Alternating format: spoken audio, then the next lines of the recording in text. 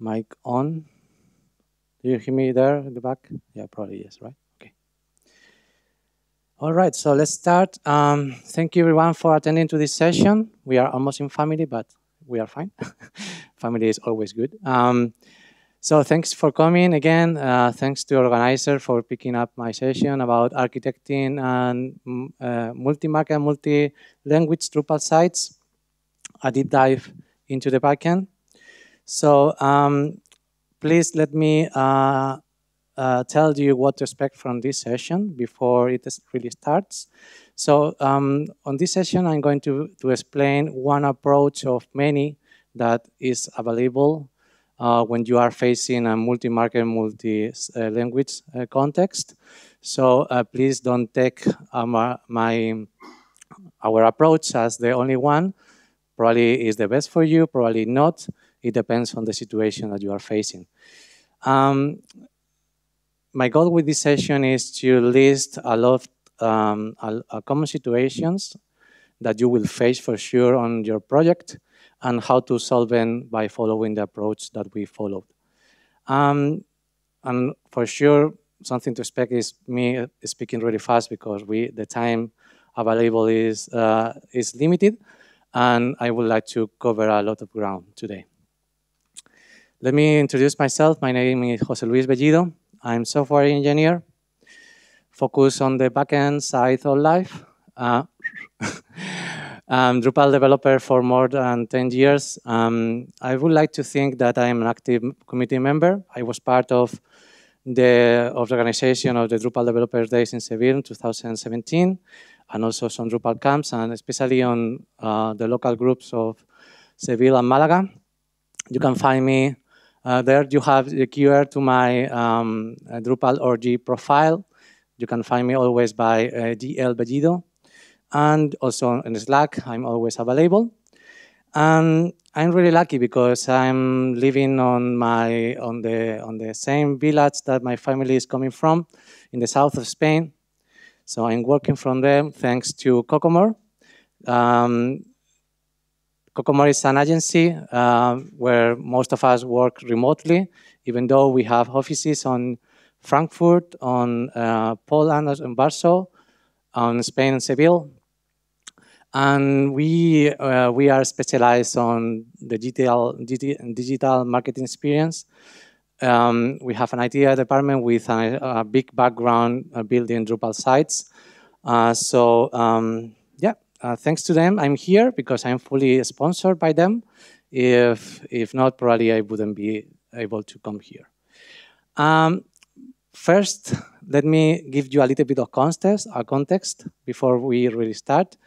So before this session, we did another one at DrupalCon Prague last year, 2023, where we did a case study about the project that we did by that time, where we faced this scenario, multi-market, multi-language, but on that session, we covered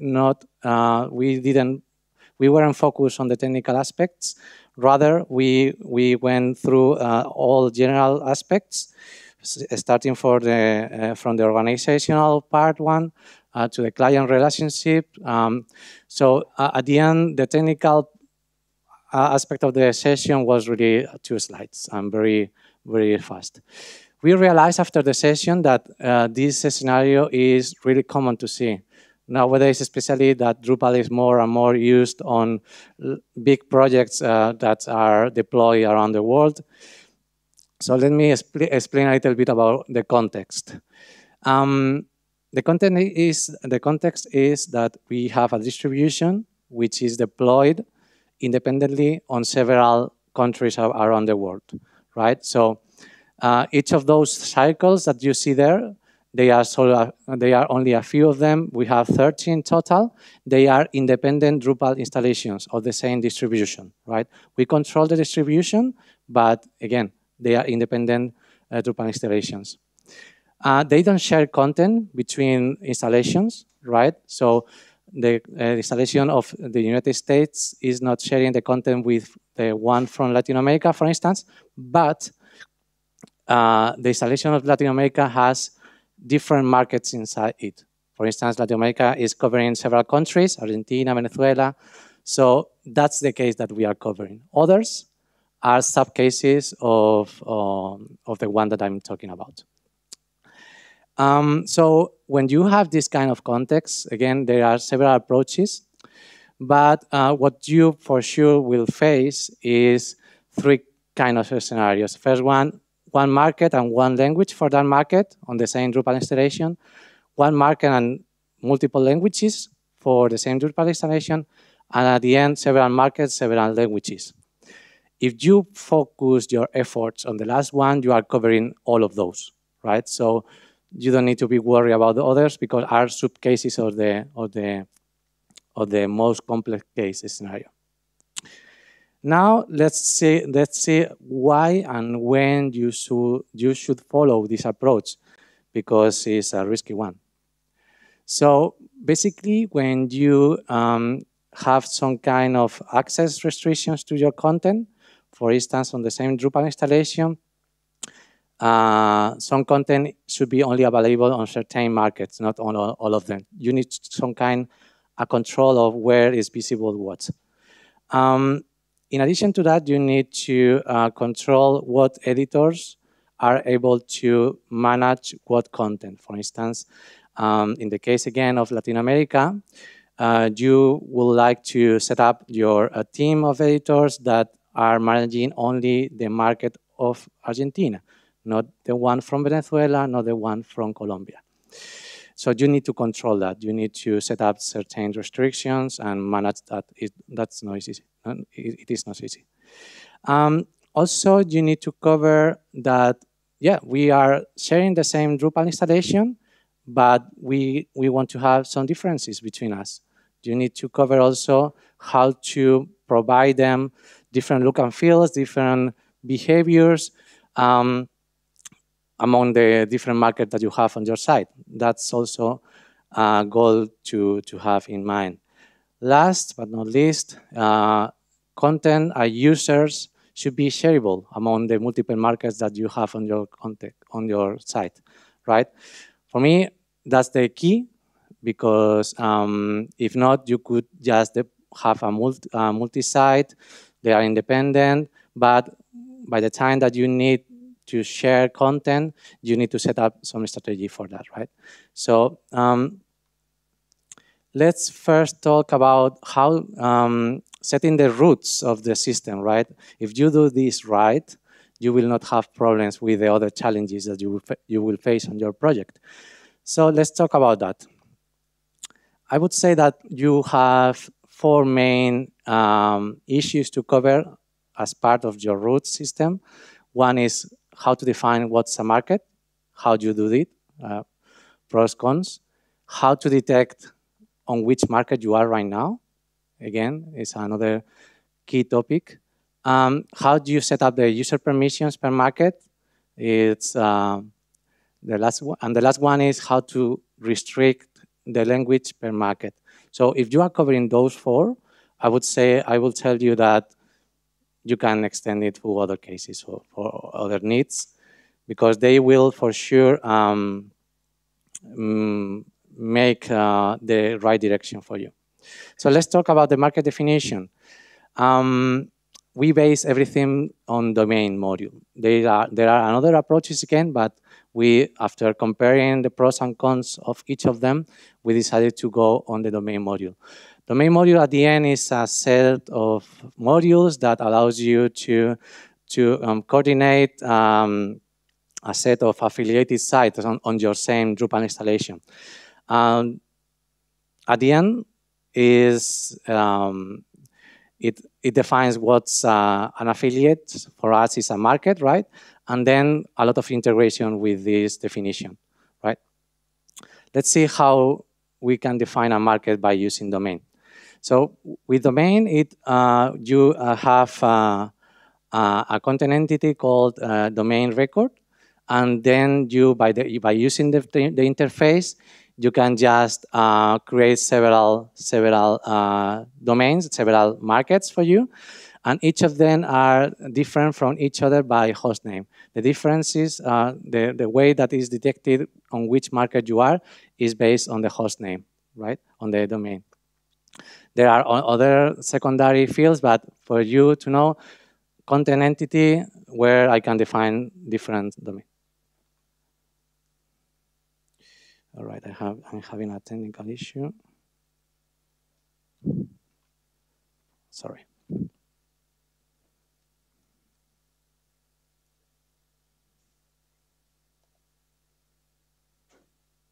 All right. Well, we are back. All right. So say that with domain access is also module of domain. You have additional fields. One is domain access, and the other one is sent to all affiliates. With those two fields and adding them to your content types, you are able to assign one content to what market is going to be available. Right, so you are creating a product, for instance. I'm creating a new product, and I want to have this product only on South Africa. So by checking that, it is only available in that. It is done by using node access and access records. So that's the way how the module is handled these situations. And if not, if you want to send it to all the markets, you just need to click on set to all affiliates. That's only the two first submodules of domain. There are in total 7, if I count it right. For me, the main ones are the ones that you can find them in red. Domain config is the one in charge of overriding configuration per market. So in case you need to provide different configuration for only for one market, this is your module. And domain content, what it does is to provide you several views already to handle, to detect what content is where in terms of markets. So you can, you have the parameter of the market ID, and then editors can see on one side all the content that is already assigned to that market. Next topic is market detection. By default, as we explained before, it's done by domain, so the host name. So it can be different host name, and it can be also subdomains, and it also can be done by not standard ports. But it's really common to see that, imagine that we have one Drupal installation among Europe.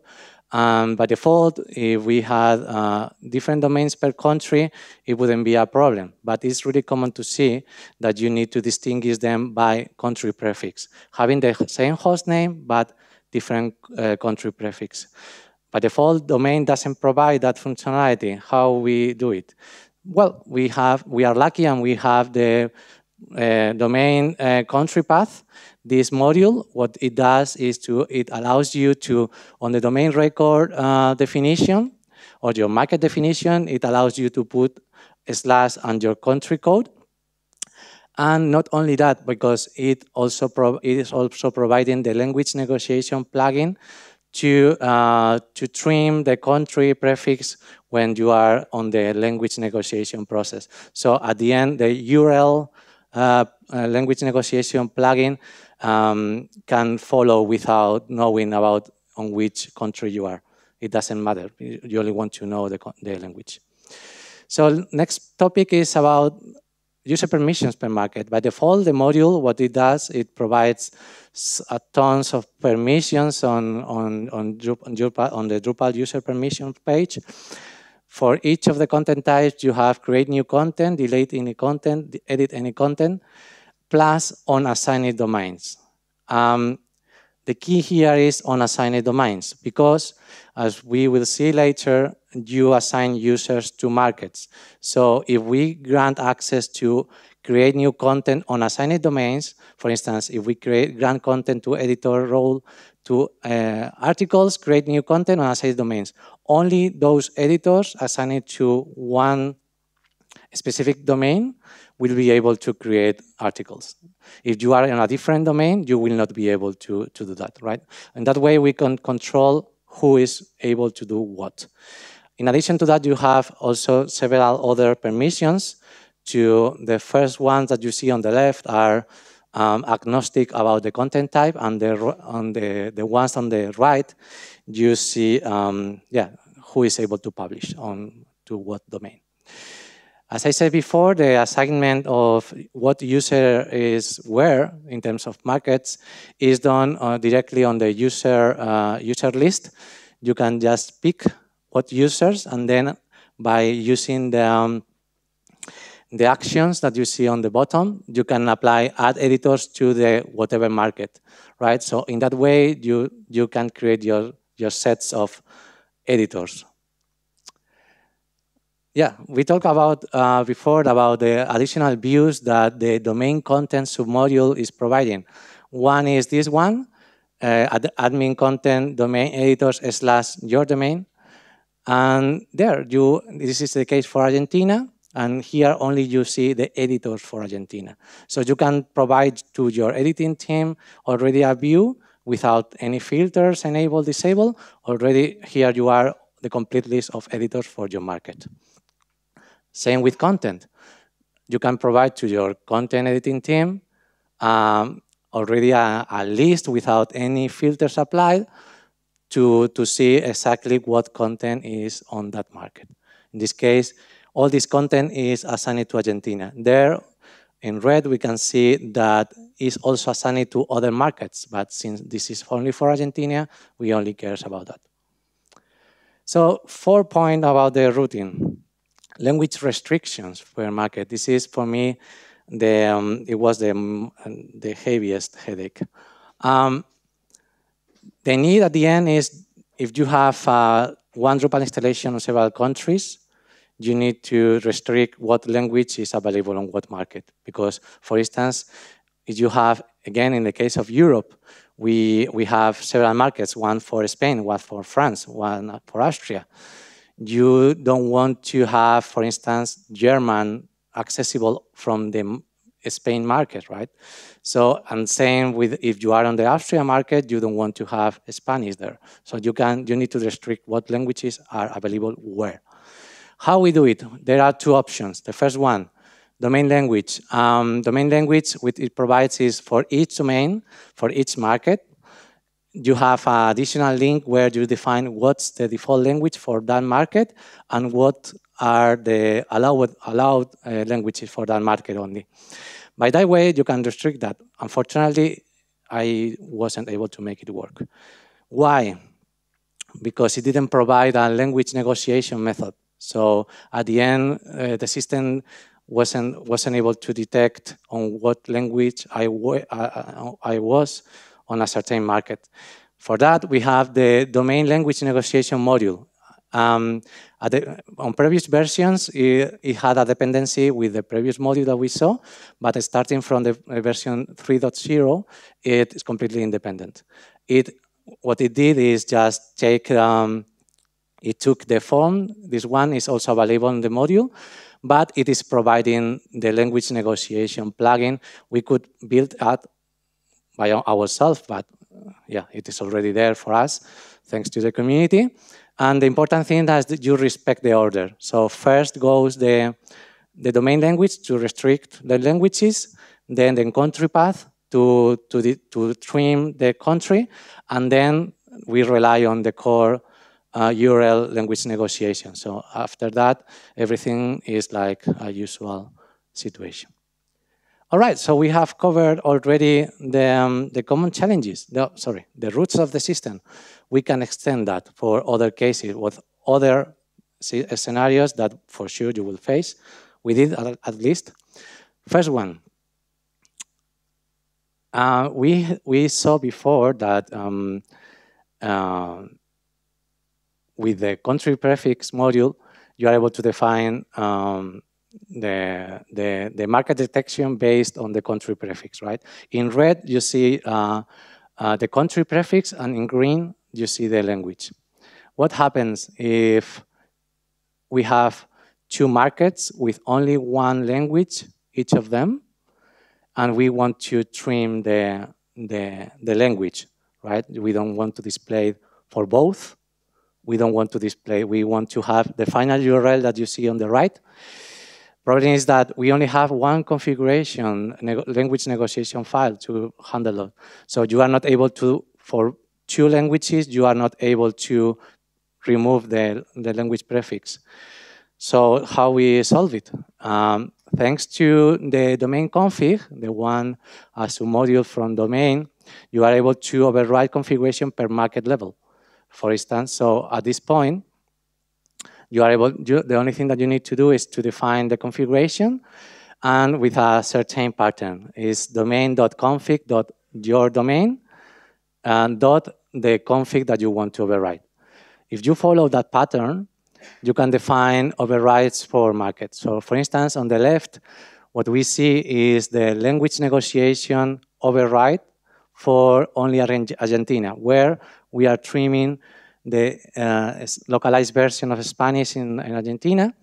And then on the right, what you see is the same configuration, but it will only be taken into account when you are on Venezuela. So in that way, you can define, you don't have this issue anymore. Yeah, and it can be applied to many other scenarios. Imagine the basic site, the site of the name of your site, the email of the site. It can be done by this way. Well, next topic: how we can have different simple sitemap XML files per market. Usually by default, well, we decide to go, for instance, with simple XML sitemap module. Why? Because it's really easy to use from our perspective. Really flexible in case you need to extend it. Is fully done by plugins. It's really well integrated with languages. We had in the past other sites, not Multimarket, but Multilingual, and it worked perfectly well with languages. And yeah, we had already experience with that. Problems, well, let's continue talking about a little bit about it. By default, you have 2 pieces with a simple XML sitemap. You have on one side, you have the simple, you have the sitemap types. So at the end is how do you create the sitemaps, right? You only need to define basically the URL generators that are going to be used for generating the links of your sitemap. And then what you do, by default, we have those 2 ones, default hreflang and a specific language. And by default, what you usually see on a common project is only one sitemap of the type of default hreflang where we index everything, right? That's a common scenario, but we are not in the common scenario. We have on a multi-market, multi-language scenario. So what do we do? Well, we have some impediments. First, the URL generator is not aware about the domain countries. So the links that are created are not the right ones. We have a lot of 404 links that are not real ones. Second, it's not possible to associate a sitemap type to a specific domain. For instance, if you want to do some restrictions for any reason to a specific domain, you are not allowed to do that. Third, there is not any mechanism in place to detect automatically what sitemap to use if you are in the same URL. If you are, imagine you are on the domain /AR for Argentina /sitemap.xml. You want to have it different from /VE from Venezuela /sitemap XML.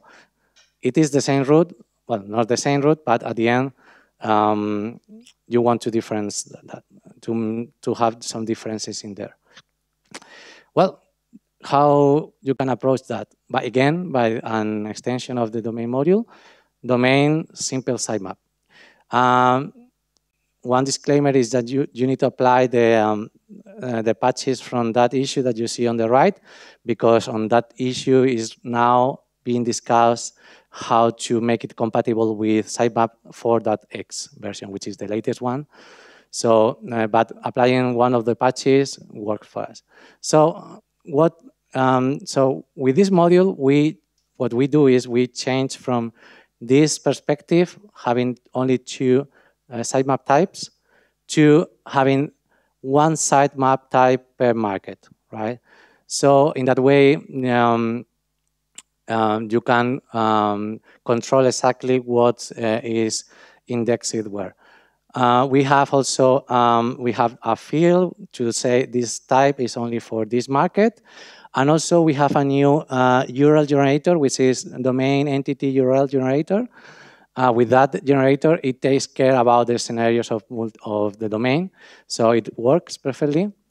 And yeah, the change, if we compare it with before, with the common scenario, is now we have multiple sitemaps per on the site, one for each of the markets. If you pay attention to the right side, you will see that the links that are indexes are different because not all the content is available on all the markets, right? And also the module is providing a system that it checks on which country you are, on which market you are, and displays which is the sitemap associated to that. So in that way, you can overcome this situation. Other challenges that you will face, but a little bit simpler compared with the ones that we have seen before. The first one is search API integration. So by default, the accesses are controlled because the way it is done, again, with access records and other access. So, but what happens if you have a search done with Search API, which is the common case? Search API is not aware about that. Search API doesn't have custom filters to basically say only display results for the current market. So by using the domain access Search API, you have that. The only thing that you need to consider is that you need to index the two fields that we have seen at the beginning, the domain access and the domain send all affiliates.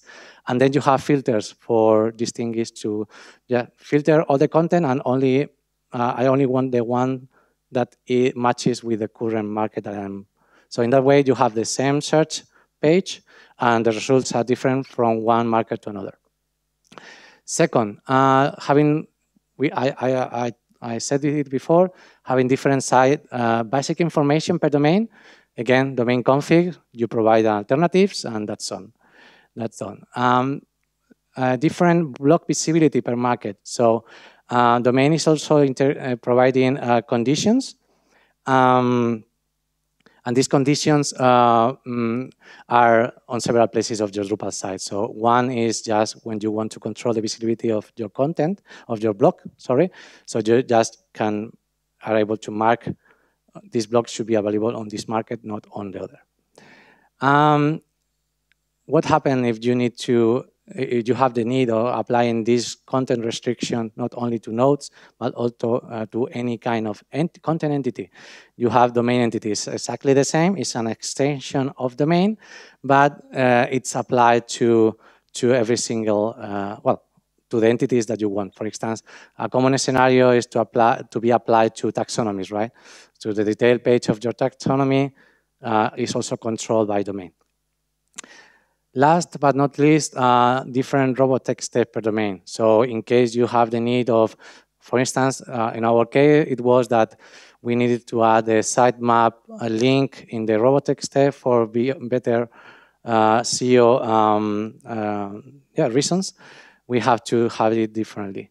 Instead of using the hook that is provided by robot text module, we decided to give them full control of the robot text per market, so you can use this module from here.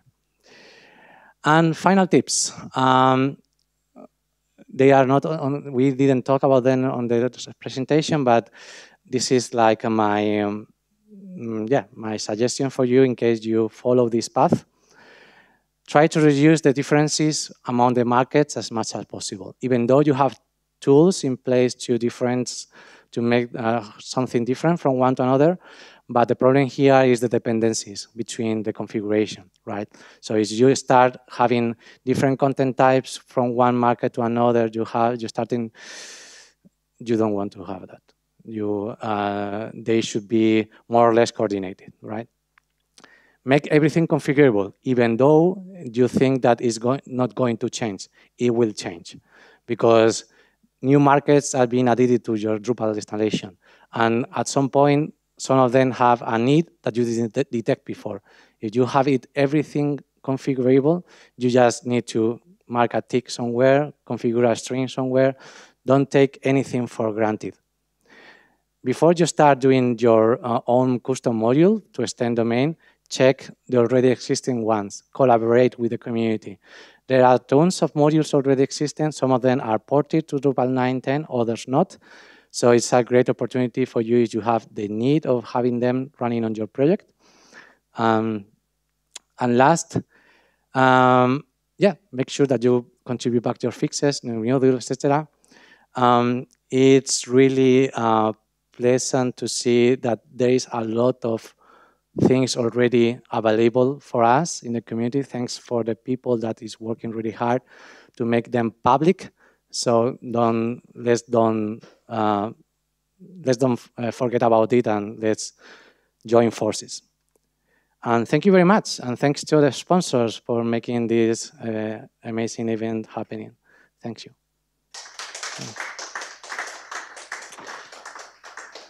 Now, time for questions. Mercy, please. Have mercy. Hi. Hi. The first question. Sorry. The first question: how do you like to deploy string translation? Because they are not part of the configurations, and clients often don't like to do anything. Like they send you an Excel with a bunch of columns, put it to the site. You mean how we import translations? Yeah, how do you like to do it? Because they're All right. Yeah, so translation is a nightmare. Right. What we do is the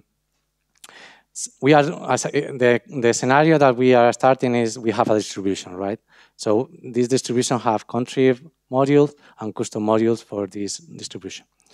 First, we are providing config translation for each of the languages that we are supporting.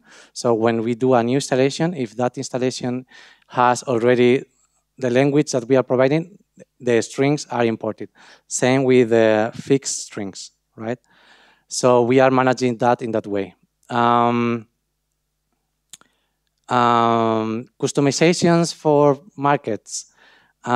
It's really common to see, for instance, in the case of Latin America, even though it is Spanish, they have localized version of Spanish. So we used language hierarchy module, where we are providing the translations for neutral Spanish, and then in case they have any need of overriding them for their localized version, they can do it. But that's a different case. Did I answer your question? Yeah. All right. Yeah, thanks for your talk. It was very interesting to me. Like I was building the same things in a different way. Let's talk. Yeah, I was wondering like how much time it took to set up the system. All right. Yeah, in total,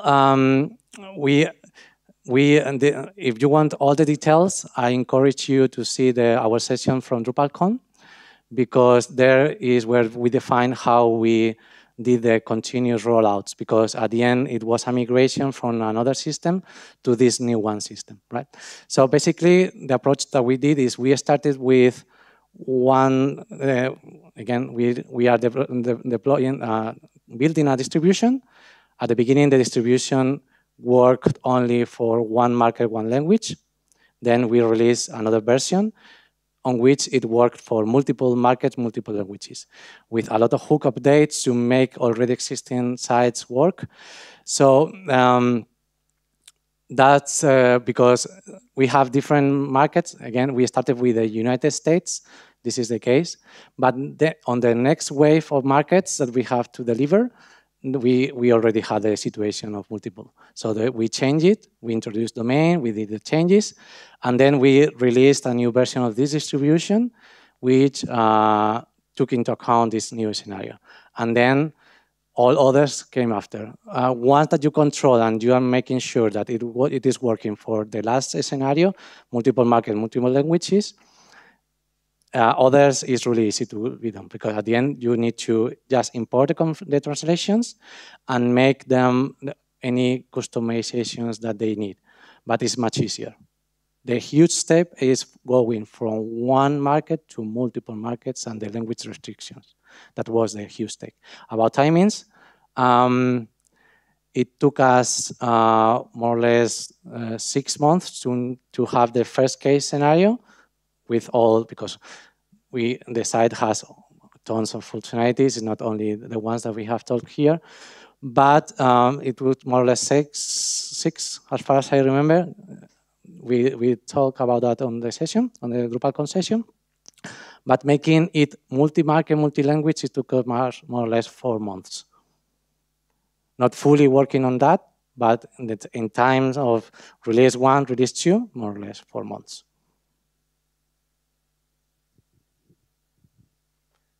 Thank you also for your talk. Thank you. Again, like the colleague said, I also did the same as you with the main modules. Let's talk.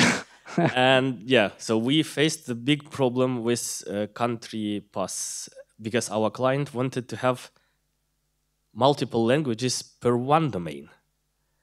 Mm-hmm. And also the country pass, or like this language prefix, suffix, would be like first and then minus and the domain identifier. Have you also did something in this way, or like? Yeah, we have the case of, we have one of the installation, it is on Nordics. So on that installation, we have the Nordic countries, Norwegian, Sweden, Finland. And there, the country code was, for instance, for Norway was NO, and also the language was NO. And country path wasn't able to do the job. We were lucky because on that situation, we only are covering Norwegian as a language, so we were able to string the language. In your case, if you have the language on the path, it's difficult because you may see you've seen how it's done by the regex on the country path, but I saw the problem, but we were lucky to overcome that by just streaming the language. So no, I don't have an answer for you. And then one more answer or question regarding the domain access for entities. Mm-hmm. So do you think it's a good idea to have domain access per paragraphs? So we use so we have the domain access on the node itself and also on the each paragraph that was inside. Yeah. Luckily for me, I wasn't on that situation as well. We only control the access to the node or to taxonomies, but we are not going into the paragraph level. I don't think how it would work, honestly. Yeah, we did it. It works, but of course not super perfect. But just I wanted to know, like from the expert, yeah, like, at all. I'm a survivor. I'm curious about how you face it up, because on one point of the project we had to decide if we went through symmetric translations or asymmetric. We decided to go to symmetric because for the markets it wasn't, and they didn't have any benefit of having them asymmetric. So we were lucky, and they are using the same paragraphs, they are translating them, and the visibility is the same among the same content applied to different different countries and different languages. So we were lucky. Thank you. Yeah.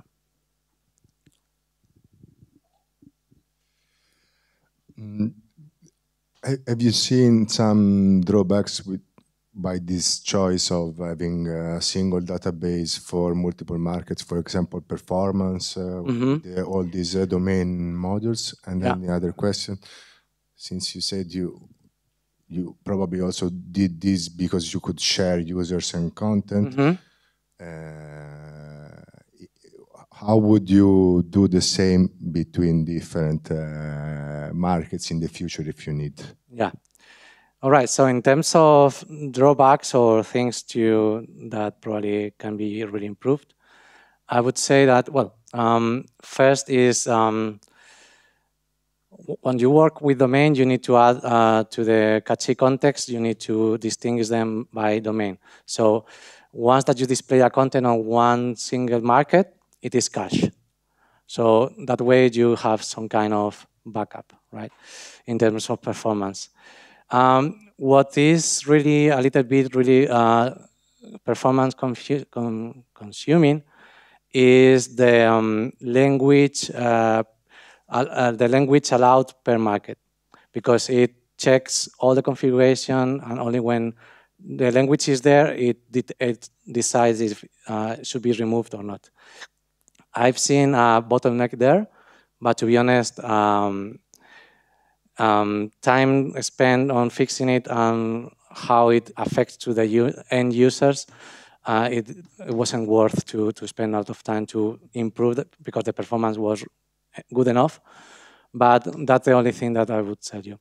If I would face this project again, probably I would try it with having a content repository, and also a user repository where you centralize all the logins, and then child sites that consume that content. But probably we would face other issues.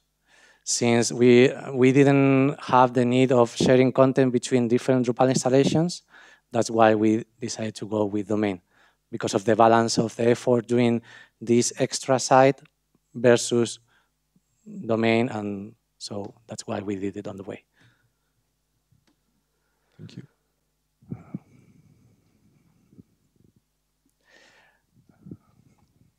I have one more question. Just you showed the domain records, and they were all with real one only domain. So you didn't use different domain names for different markets. Right. Okay. So do you mean having different domains pointing to the same market? No, it was like, for example, Nestle Professionals Latam.com /AR. But for example, have you had AR.NestleProfessionalsLatam.com? So like the domain name itself is different for markets. So as we, I think it's really at the beginning. Okay. So by default, you distinguish them by hostname. So, and you can mix the way that is detected. So you can have some markets that with different domains, and then one with using the country path. Yeah, that's like then the question. If you had used it. No, we didn't have that situation. Or all of the markets are having different domains. That's the case of Central Europe. We have an installation for Czech Republic, Hungary, and Slovakia, and they have different domains. And then we have the case of Latin America, where they have the same domain / the country prefix. But this European one still uses one instance of Drupal. Yeah. Then my question, are you using CDN also in front? No. Because in my case, we also have different host names for the same domain, and the front page, because it has just /, it's always confused in CDN between domains. Yeah. I guess we were lucky. We are not mixing both kinds of detections. We have one or the other. So in case of Latin America, we don't have a / without anything. We have a /CL. That's our default market. And if you try to access it, you go redirected to a /CL. But yeah. Okay. Thank you. Yeah, one more question. I saw that the main module is still in beta. So did that cause any problems? And were you waiting to some issues to get resolved? Until now, well, of course, as any other module, we had to apply some patches, but I would say no big problems. It works straightforward for our use case. The project is 2 years old. Until now, let's continue like that. We didn't have any issues with that. You are right, but probably I don't know how many people are working. At least I know one person is the one that you see on all the issue queues. Probably they need help. But to be honest, I don't see another option. I know that other people have done these kind of approaches by using groups, but I don't know how it is done, the market detection on groups. If you are able to detect different groups by hostname as well, I don't know. So that's the only thing. Other controlling the accessibility of content, I think you can do it, and the users as well. But that's the only thing that I'm not sure how it's done. Okay, so thank you very much for your questions, and yeah, see you around. Thank you.